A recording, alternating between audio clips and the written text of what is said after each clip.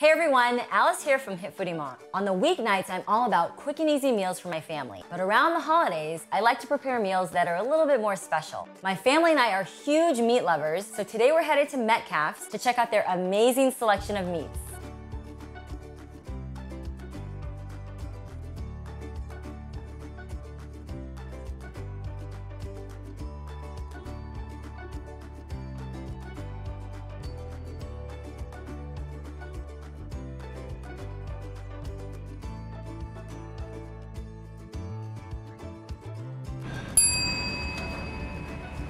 Hi there, anything I can help you with? Hi, I have some family in town for the holidays, and I'm looking for something kind of special, maybe a steak.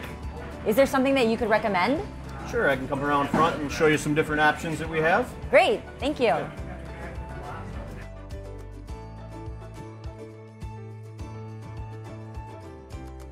One of my favorite options that I'm going to bring you to is the certified Piedmontese.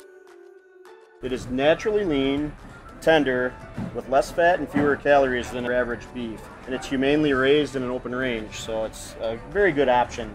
I've noticed that there's not a whole lot of marbling. I've always learned to look for that when selecting steak because marbling kind of means taste. How does that affect the Piedmontese as far as taste goes? The tenderness is different because it's got shorter muscle fibers. You don't really need that marbling to make that tender. The cut is just very forgiving. Okay. My dad really loves beef. What cut would you recommend? You can never go wrong with the beef tenderloin. Okay, great. May I take two, but can I get them a little bit thinner? Sure, I'll cut some fresh for you. Great, thank you.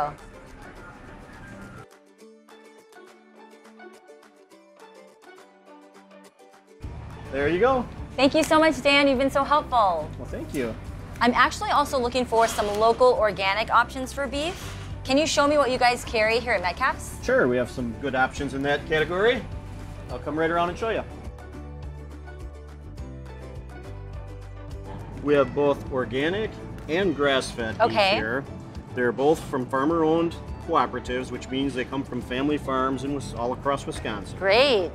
And I noticed that you guys have these signs with the farm name on it, which I think is amazing. What does the 62 mean? Here at Metcalfe's, any local food is assigned food miles from the origin of where the food comes from right to the store. That's so great. I love that.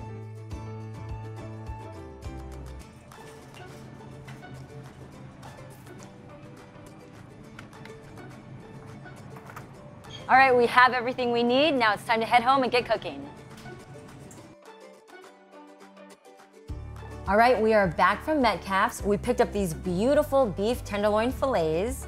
I also have some fresh rosemary, some beef stock and some mushroom stock, some dried mushrooms because we're gonna make a demi-glace for these steaks. I also have some cremini mushrooms that we're gonna saute, and I have bacon. We're gonna wrap the bacon around the fillets, sear them on each side, and we're gonna finish them in the oven. It's gonna be fabulous. So first we're gonna start by seasoning our steaks, and we're gonna season them on both sides. Now I'm gonna put these aside and we'll work on the demi-glace. The first step is to hydrate these dried mushrooms, and to hydrate them we simply add water. Into our pot, we're gonna add 1 cup of beef stock, 1 cup of mushroom stock, a 1/4 cup of sherry cooking wine. Bring this to a boil, and then once it starts boiling, we're gonna add our hydrated mushrooms in here. While the demi-glace is simmering, we're gonna continue on with our steaks. We're gonna wrap a piece of bacon around each beef tenderloin. I have a toothpick that I'm gonna use to secure the bacon. And now we're gonna head over to the stove because we're gonna sear these in a cast iron skillet. The key to cooking steaks using a cast iron skillet is to work with a really hot skillet. So we're gonna turn on the heat on high. We're gonna add some vegetable oil. I'm gonna let it sit for a little bit because I want it to get really nice and hot. And then when we add our steaks, we'll hear this really great sizzle. Now it's ready for our steaks. We're gonna let these sear for about 3 minutes, and then we're gonna flip them and sear them for another 2 minutes. And then we're gonna finish them in the oven. You guys see that sear? That looks incredible. Oh my goodness.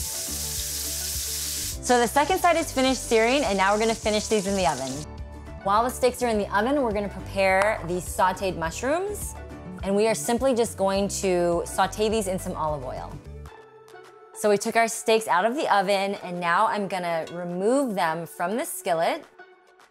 Guys, these look amazing. So delicious. Such a special treat. If you see in here, we have all these lovely brown bits that have so much flavor, and we're gonna use this to create a sauce. So we're gonna add in some Pinot Noir. We're gonna let this go, and then we're gonna add some butter and fresh rosemary. We are also gonna add in a couple tablespoons of the demi-glace, and we're gonna add in some fresh sprigs of rosemary, as well as 3 tablespoons of butter. The rosemary is just in to create some flavor and to add some aromatics, but we're gonna remove it later.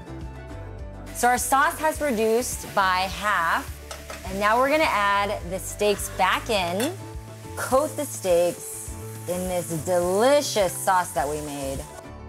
This looks incredible. The steaks are ready, and now we're gonna plate. Guys, do you see this beautiful dish? I hope you check out this recipe.